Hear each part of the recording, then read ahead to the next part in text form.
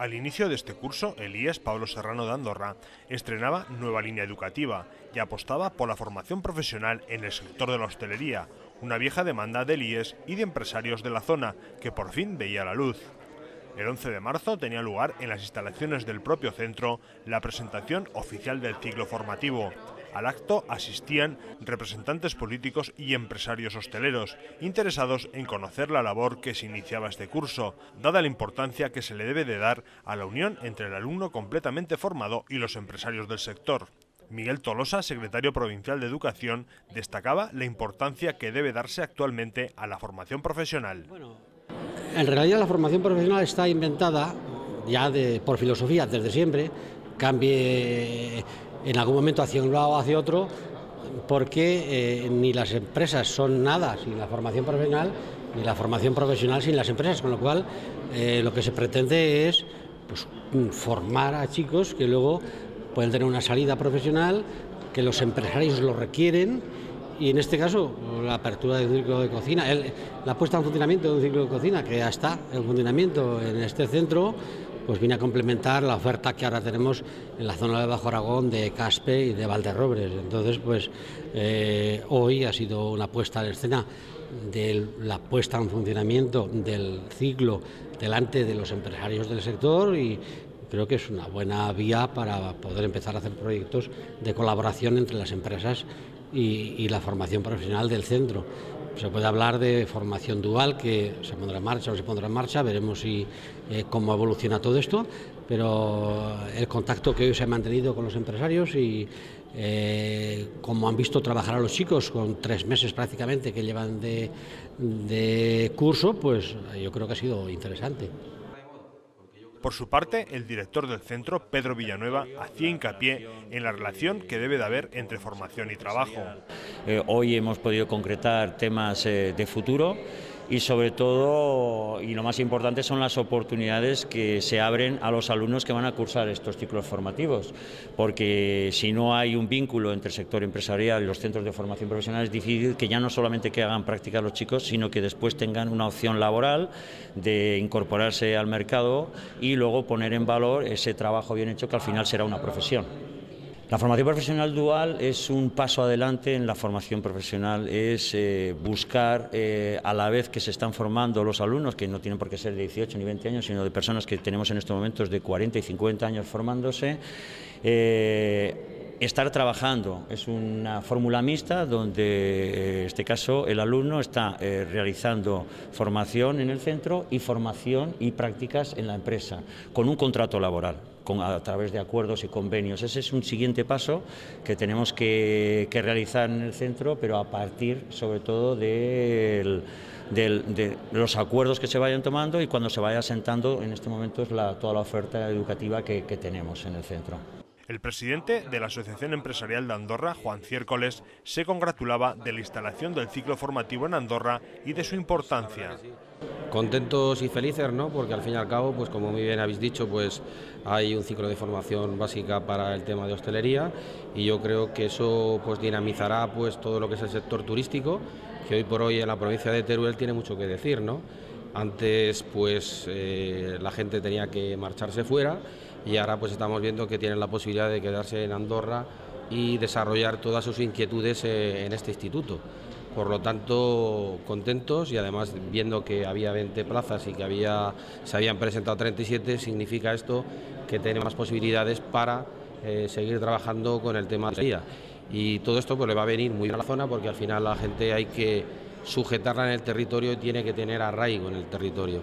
Y la gente, pues ahora mismo, con las dificultades que encuentra, pues lo más fácil es que pueda encontrar su trabajo aquí y que se forme aquí, ¿no?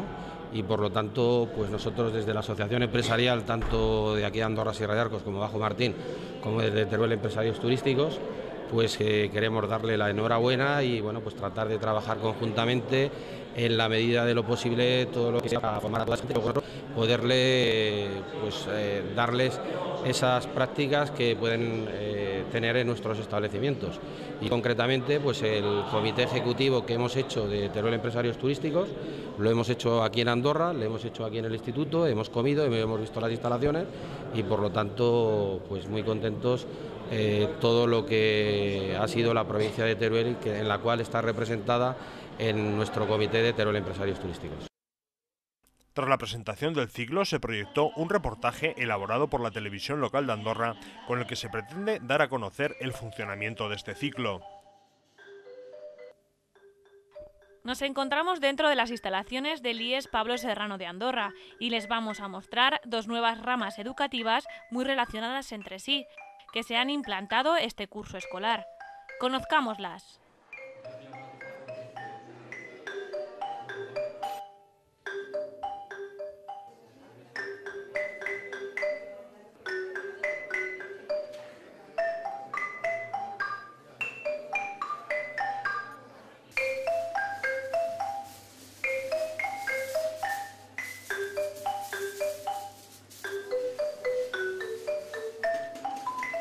Soy Javier Sánchez, soy uno de los profesores del IES Pablo Serrano de aquí de Andorra, concretamente del Departamento de Hostelería y Gastronomía, y aquí estamos en nuestra cafetería un día como hoy en una de las prácticas que estamos realizando en las horas de recreo con los chicos de la formación profesional básica de aquí de Andorra.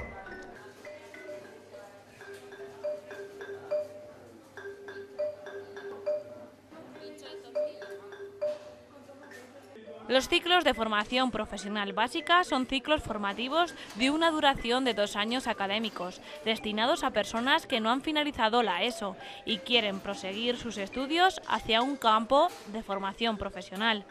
Estos estudios forman parte de la educación obligatoria y han empezado a implantarse en el curso 2014-2015 y sustituyen a los que hasta ahora se calificaban como PCPI.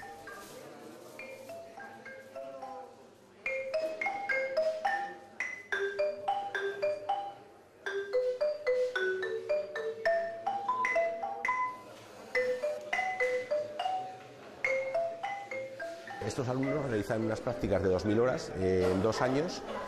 Se realizan prácticas en nuestra propia cafetería y más adelante, cuando podamos abrir el tema de servicio, haremos servicio de comidas con el público, con nuestros propios compañeros de aquí de este centro, y la veremos un día a la semana. Hasta ahora lo que estamos haciendo es simplemente el abrir la cafetería, y aquí es donde se realizan pues los bocadillos de por la mañana, tortillas, sándwiches, todo lo que son unas prácticas de office en cafetería.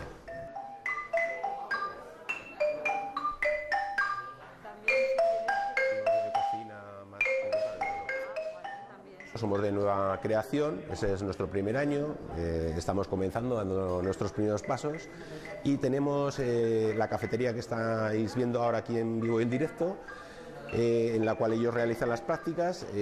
Tenemos 10 alumnos en la formación profesional básica que van a realizar estos estudios durante 2 años, con la perspectiva de que luego van a pasar directamente a hacer el módulo de cocina, que es el que tenemos aquí.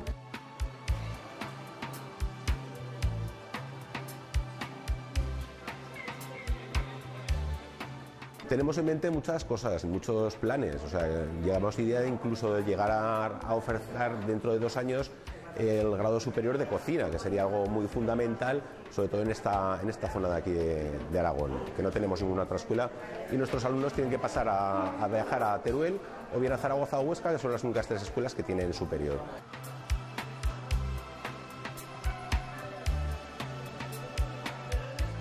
Las asignaturas que tenemos en el grupo de cocina son 3 relacionadas con cocina, son preelaboración, elaboración y pastelería.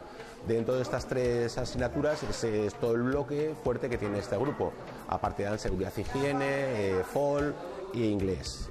Son las 6 asignaturas que llevan. Igual es la formación profesional básica. Dan 2 horas de cafetería, que al fin y al cabo que vosotros penséis ahora que esto es una cafetería, ellos están haciendo... Es una clase en la cual se ponen notas y es una clase como una teoría normal. Se disimula fácilmente.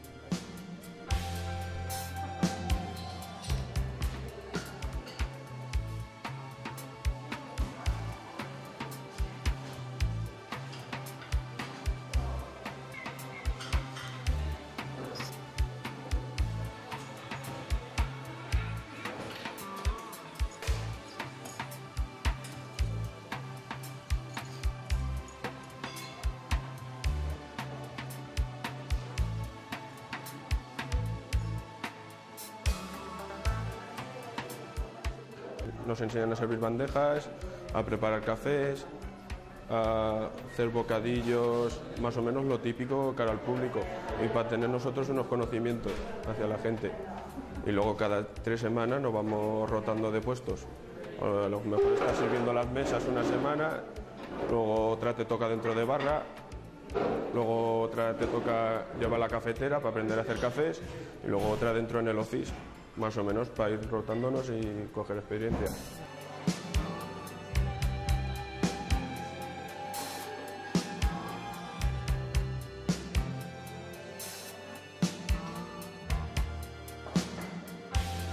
Más o menos los exámenes son sencillos, pero siempre entra inglés, que es una materia siempre que tiene que entrar, luego matemáticas, sociales, naturales, pero más o menos es todo sencillo. A mucha gente no nos podemos quejar, nos enseñan muy bien nuestros profesores y aparte abajo tenemos unos cocineros muy buenos. Y por lo demás estamos muy contentos y a seguir para adelante.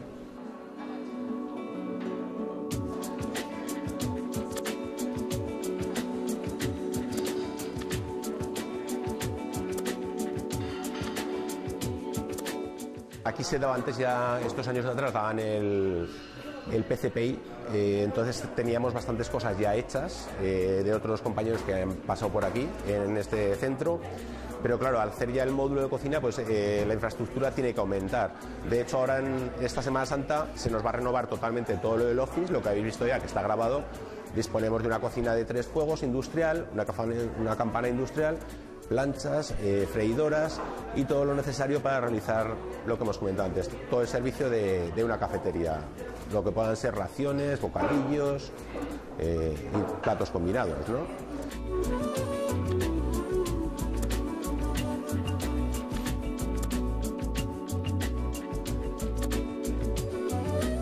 Bueno, pues soy María Pilar Gracia, soy la profesora de Seguridad e Higiene de uno de los módulos de formación profesional y también soy profesora de aprovisionamiento, que es una asignatura muy parecida a Seguridad e Higiene del módulo de formación profesional básica.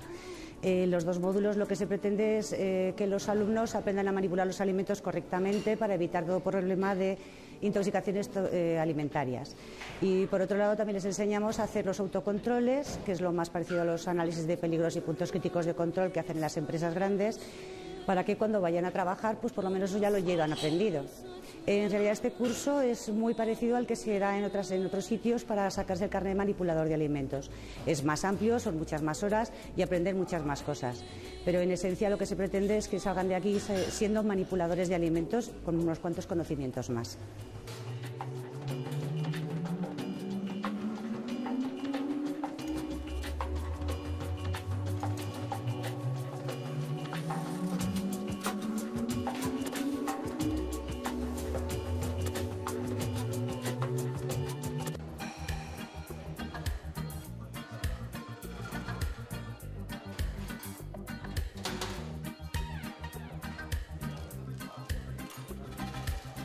Bueno, ahora ya sí que ya nos encontramos en la cocina central. Antes hemos estado en cafetería, en la parte de arriba. Ahora ya estamos lo que es la cocina central, donde se elabora todo. Aquí estamos elaborando, ahora por ejemplo está en la clase de pastelería. Están elaborando todo el tema de hojaldres, han hecho los plastones, ya están horneados, están rellenando y se van a ir terminando ya todas las elaboraciones. Igual que ahora es la hora de pastelería, mañana por ejemplo entran en cocina y será todo el tema, toda la mañana monográfico de cocina, Son 20 alumnos, los cuales están distribuidos en 4 grupos, como si fuese una cocina central. Cada grupo se compone de 5 alumnos a las órdenes de un jefe de equipo. Cada semana van rotando los jefes para que todos tengan la posibilidad de ejercer esta función. Instalaciones de una cocina industrial, como veis, difiere mucho de lo que es una cocina familiar o una cocina de casa, ¿no? Y la forma de cocinar que tenemos nosotros pues, es completamente diferente. Es la mayor sorpresa que se lleva sobre todo la gente, gente mayor que ya tiene unos conocimientos en cocina y que elaboran cocina en su casa, que aquí pues la verdad es que les cambiamos totalmente el chip en según qué aspectos, ¿no? Lo que les hacemos es enseñarles a trabajar mucho más cómodo, más ordenado, más higiénico, con la cuestión de que así salen los productos y todas las elaboraciones mucho más rápidas y mejor.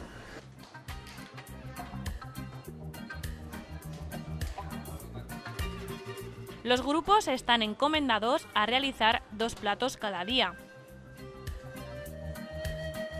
Ellos están elaborando piezas de hojaldre y rellenándolas con diferentes cremas. Ella es una de las alumnas, Sandra, es la alumna que se presentó a los Skill. Presentamos por el IES Pablo Serrano de Andorra al primer concurso de jóvenes cocineros de formación profesional. Se quedó en la 4ª posición en Teruel. La verdad es que hemos venido muy contentos, siendo que llevamos un rodamiento de 4 meses escasos y muy satisfechos con ella. Fui a los Skill porque me lo dijo mi profesor y la verdad es que muy satisfecha de ello porque me lo pasé muy bien, hice amiguicos y muy divertido. La verdad es que al principio no lo tenía nada claro el apuntarme aquí, pero no me arrepiento de haberme apuntado aquí, me gusta mucho cocina.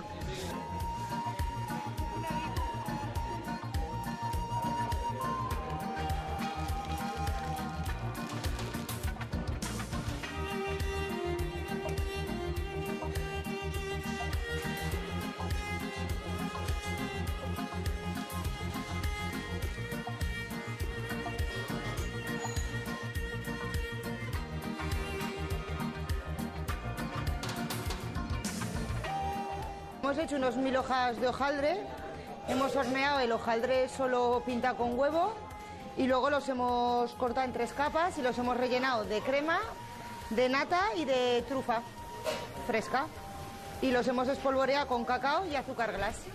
Pues decidí apuntarme pues porque me gusta mucho la cocina y la verdad es que me gustaba mucho antes de empezar el ciclo y ahora más. La verdad es que me gusta mucho, es muy entretenido.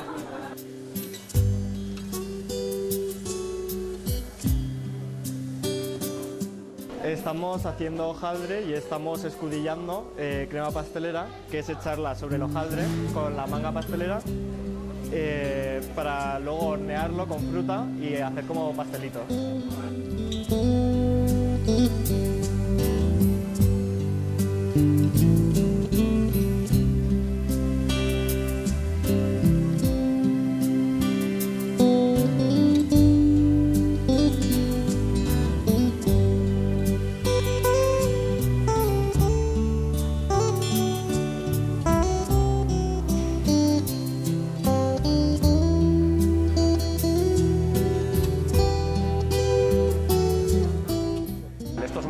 Uno de nuestros alumnos, una de las partidas, la partida número 3, están realizando un culán para mañana, que tenemos un servicio, se hace lo que es la inauguración para los jefes de educación y tenemos una mesa de 14 personas a comer.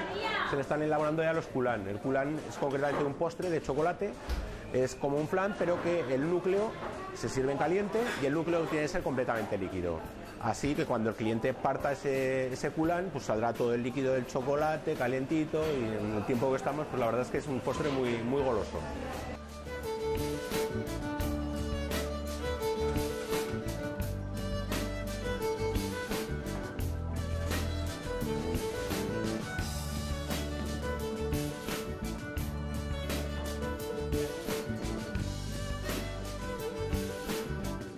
Estamos en otra de las zonas de nuestra cocina central. Aquí está toda la zona de lo que son los fuegos. Concretamente hemos visto que estamos en una clase de pastelería. Ahí está lo que es cocina central. Aquí tenemos planchas. Más atrás tendríamos hornos y más atrás tendríamos lo que es abatidor de temperatura y envasadoras de vacío. Ellos ahora concretamente lo que están haciendo es infusionando leche con canela para hacer unas cremas pasteleras, crema inglesa, como se dice, las cremas típicas de relleno de los pasteles que nos gustan a todos tanto.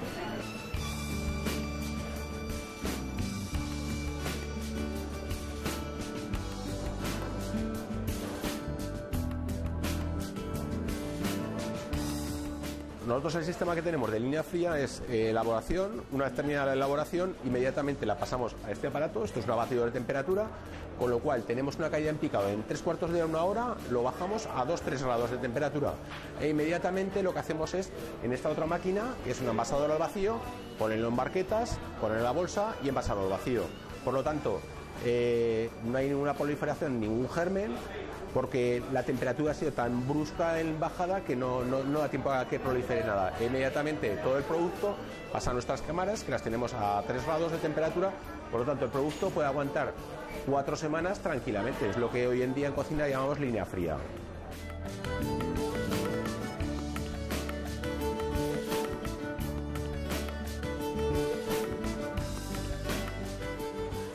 nosotros todas estas elaboraciones que estamos realizando, lo que hacemos es recuperar un poco la inversión que hacemos en nuestros productos. Entonces, lo que hacemos es venderlo a nuestros propios alumnos y a nuestros compañeros de trabajo. O sea, no hacemos una venta al público porque no es necesario hacerla, lo que sí es lo vendemos a un precio de coste para nuestros compañeros profesores y para ellos mismos, que muchas veces, pues porque los pone la familia o los amigos o los vecinos, pues se prefieren llevar sus elaboraciones, pagar lo que ha sido el coste del material y así lo pueden disfrutar ellos en su casa, tranquilamente.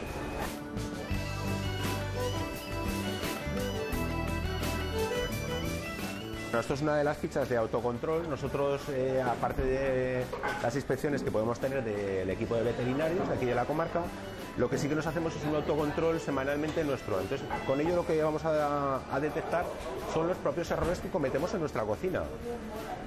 Es algo que tiene que ser real para nosotros poder subsanar esos pequeños errores, como son temperaturas en las neveras, si los manipuladores de alimentos vienen correctamente afeitados, no mascan chicle, no llevan piercing, bueno, todas las series de higiénico-sanitarias, las normas sanitarias que nos marcan para una cocina industrial.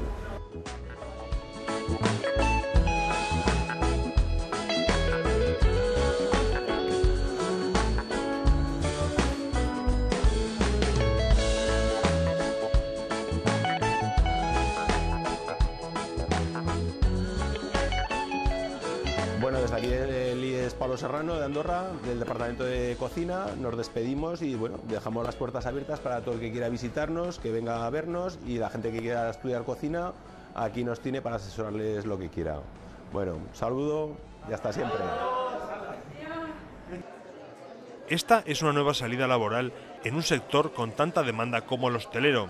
En esta jornada inaugural, los propios alumnos del ciclo atendían a todos los asistentes, dejando patente los conocimientos adquiridos en lo que llevan de curso.